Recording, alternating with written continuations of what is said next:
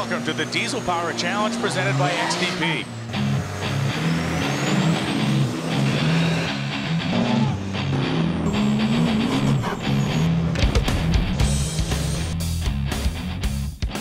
Our next event is the Heads Up Side-by-Side quarter-mile drag race.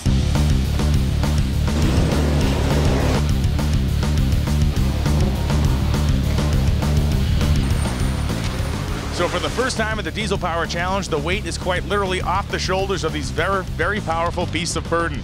The trucks are going to come up and we're going to qualify them for an 8-truck heads-up drag race. We have 8 trucks left in the competition. They're going to qualify on their elapsed time. So for the next half hour is open qualifying. They can come out, run as many times as they want. Their lowest elapsed time will determine their qualifying position.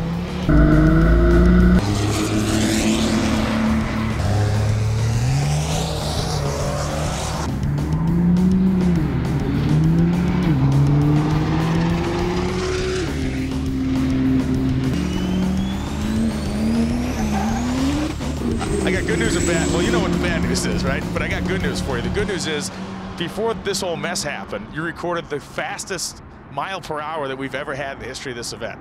No one's ever gone 130 in the quarter mile. You went 130 and change. You went 130, I think it was 075. That's the good news. You can fill me in on what the situation is behind us here. I had a coolant problem, obviously. I had a union come apart. It's a slight problem, but a big mess for all these guys. I'll try to get it fixed and be back out here, but who knows? We'll find you a way off the racetrack and hopefully you can hustle on it. We'll get you back in eliminations. Thank you. In eliminations, it's a heads-up, no breakout style race. First guy to the finish line wins and moves on to the next round until we're down to just 2 trucks, and the quickest man on the grounds will leave with all the points for winning the quarter-mile drag race. No weight on their backs, all the horsepower to the ground. It's going to be a lot of smoke and a whole bunch of thunder here at Bandimere. So it's almost go time here for the quarter-mile heads-up drag race, where our 8 remaining trucks will square off in pairs of 2. One will stay and one will go home. Now, we qualified these trucks earlier this afternoon. A little bit of drama in qualifying. The first thing that happened was Levon Miller was your #1 qualifier. He went actually 11:30 at over 120 miles an hour. The only problem with that is the truck isn't certified to go that quick. So if Levon Miller goes quicker than 11:50, he'll be disqualified by the racetrack. Gonna have to keep an eye on that. He'll be part of the first pair. Second thing that happened was our man Shiloh Ellingsford went down the racetrack and ran the fastest, meaning mile an hour pass in the history of the Diesel Power Challenge. Went 130 miles an hour. The ET was somewhere in the high 11s. At the end of that run, the truck blew a fitting in the cooling system, actually a union where 2 hoses came in, split that union open at the finish line. We had some cleanup to do, but luckily for us, it wasn't that bad, and he's gonna be able to fix the truck. So we are gonna start this competition with 8 trucks remaining. We're gonna have 3 rounds of competition. We'll go from 8 trucks to 4 trucks to a final round of 2. We're gonna do it in a pretty quick fashion. Oh, it will be the Cummins-powered Ram of Levon Miller, lined up next to the big, giant Ford F-350 of Ryan Anderson. 2 very different studies on how to prepare a diesel truck for competition. The big lift and the off-road style tires for Anderson.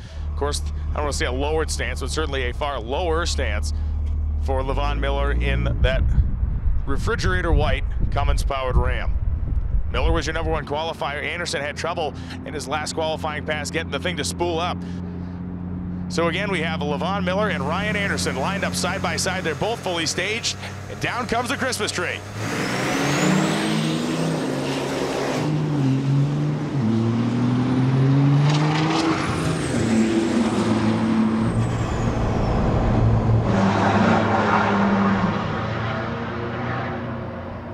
The win light will come on for Levon Miller as he outruns Ryan Anderson, and he does so as a smart drag racer would. If you listen to the Cummins truck headed down the racetrack, it was not screaming and yelling, it was not out of shape, and it was not going crazy. The reason it wasn't is because Levon Miller knew he had Ryan Anderson covered. He worked the truck only hard enough as he needed to, won that thing by a truck length. He moves on to the next round, which will actually be the semifinals.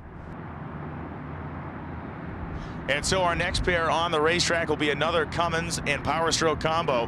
Defending Diesel Power champion at West Beach is in the right lane as you're looking at him here on the drag strip. On the left-hand side of the Christmas tree is Matt Kaufman and his Cummins Power Dodge. So inline 6 power or the V8 Power Stroke engine.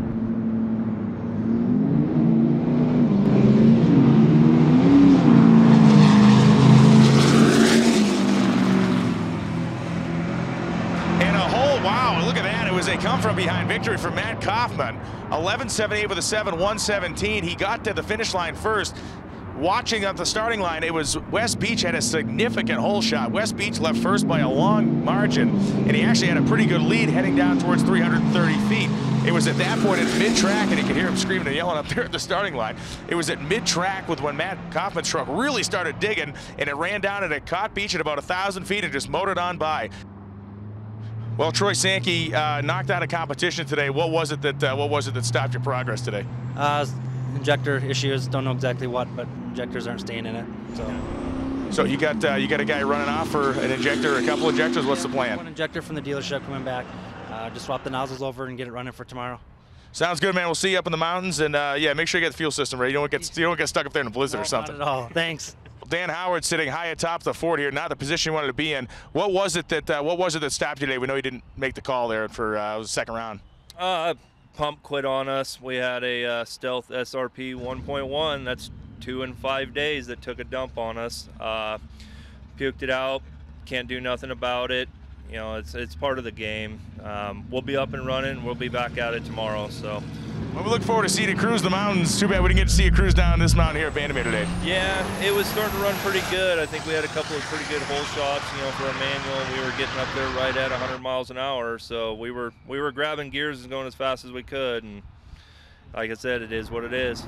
4 trucks remain in the Eliminator, 3 of which are powered by Cummins diesels. Who will go to the final round, Miller or Kaufman? Both are experienced drag racers and both make a whole lot of horsepower and torque. Away we go.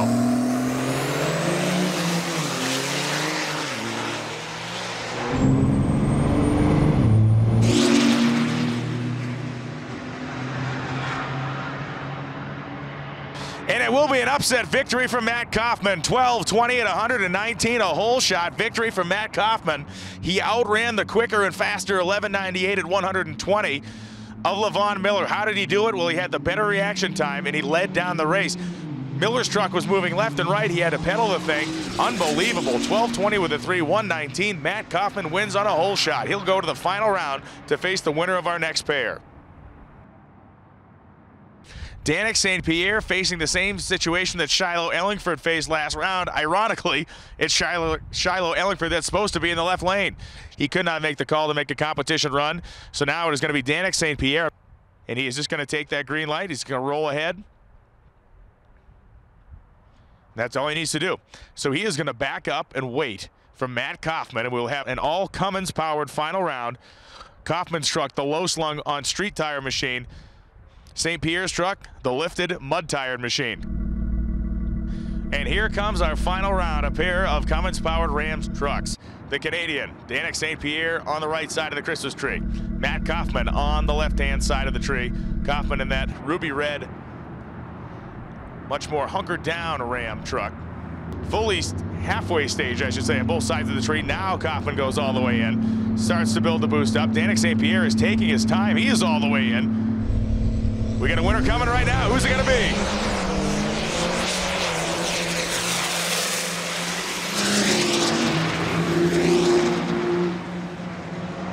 And look at Kaufman hustle down the Pepsi lane. 11.48 at 116 miles an hour. The Cummins-powered Ram pickup truck of Matt Kaufman has taken the win here in the quarter-mile heads-up drag race. Put the toe mirrors up. First off, congratulations, man. Thank you. Couple round, you won one round in a big hole shot, so that's pretty cool. And muscled a couple other guys. You're one of the few people that made it to the final that actually had to win all 3 of your rounds. There were no bye runs. So talk a little bit about how the truck ran today. Just with a lot of the competition was a lot faster than they're cutting better times, and I wasn't sure how it was all going to pan out. But the last run, then I don't know, she gave it all she was worth. The run against Miller was pretty good because you had it was like a 2/10 probably hole shot win you had on him. Were you concentrating on leaving, or you just got the better of him on that one? Racing against a buddy, it was just trying to cut a light and race my own race on that one. So whether win or draw on that one. So. Congratulations, man! Great day of racing, and you come out of here with a very good victory today. Thank you.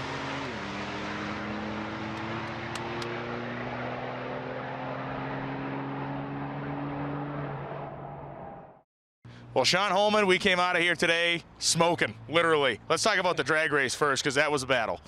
Yeah, you know, we definitely had some prizes in there. People who thought they'd run a lot faster, you know, just didn't get down to their times. And then we also had one of our competitors, Miller. He was only certified to run 11.5, ran an incredible 11.3, but then got warned by the track. So I think that having that happen early in qualifying played into his strategy, and I think he held back from giving his all in the end because of it. Matt Kaufman was our overall winner in the drag race, and we did have a couple competitors break over the course of the event. Well, the cool thing about Kaufman was he had to win every one of his rounds. He did not get a bye or a competition single from a broke truck. He won two of his rounds on strict horsepower and ET and torque. He outran the guy, and one of them, he beat Levon Miller on a hole shot. Yeah, I mean, their times were, according to our sheet here, 11.484 for Kaufman at 1:16.49 and a 12.624 at 1:18.96 for St. Pierre.